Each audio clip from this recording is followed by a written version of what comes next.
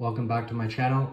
This is a quick video for a subscriber who was inquiring about the amount of copper that is deposited over a given period of time. So this chart is from the book Electroforming by Leslie Curtis. This is an excellent book. It's a gem. And if you want to take a screen capture, this chart shows, so for example, at 0.5 amps per square decimeter in an acid copper bath, assuming 100% efficiency, going to deposit 6.665 microns per hour, and it will take 150 hours to deposit 1 millimeter. So as you increase the amperage, you also increase the plating amount of copper that is plated. So at 5 amps, you're now going to deposit 66.65 microns in 15 hours. So this tank at 0.5 amps, no agitation, nothing special. But as you increase the amperage, you need to increase the aeration, the agitation, the temperature, and all your electrical connections have to be beefy, especially for the parts that I'm making. So currently I'm running a part that is 50 decimeters, square decimeters, and the limitations of my setup are around 30 amps. So I'm running it at 0.6 amps per square decimeter, approximately. So 135 hours.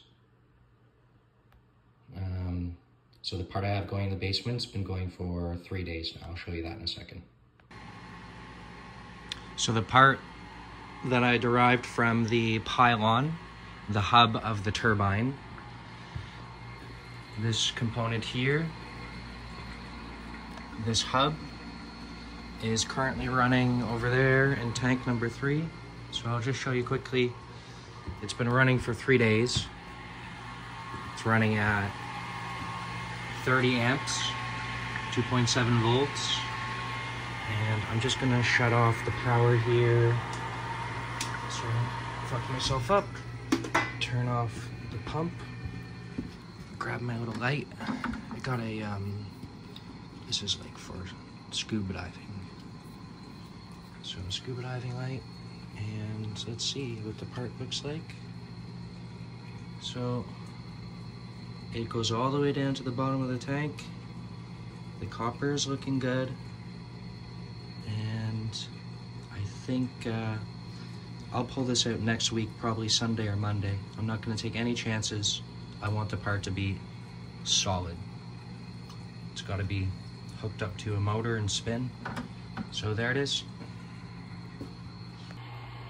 A little bit about tank maintenance. So the recipe calls for 5 ounces of molasses. So what I'm doing is I go by visual observation of the copper deposition, and I add the molasses and the theoria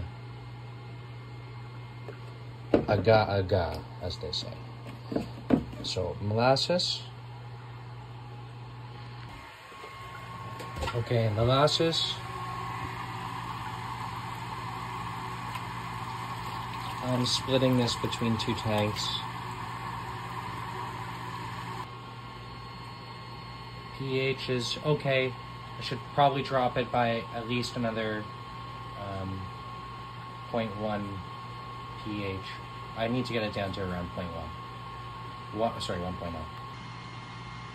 Another step, something you have to do throughout the process, is adding the theoria. And the way you do this, the way I found, is just to sprinkle it in. This recipe I'm using calls for 1.5 teaspoons of theoria per 180 liters.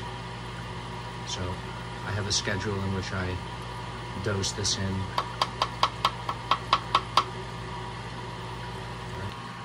Okay, and finally, take a misting bottle and clean up a little bit.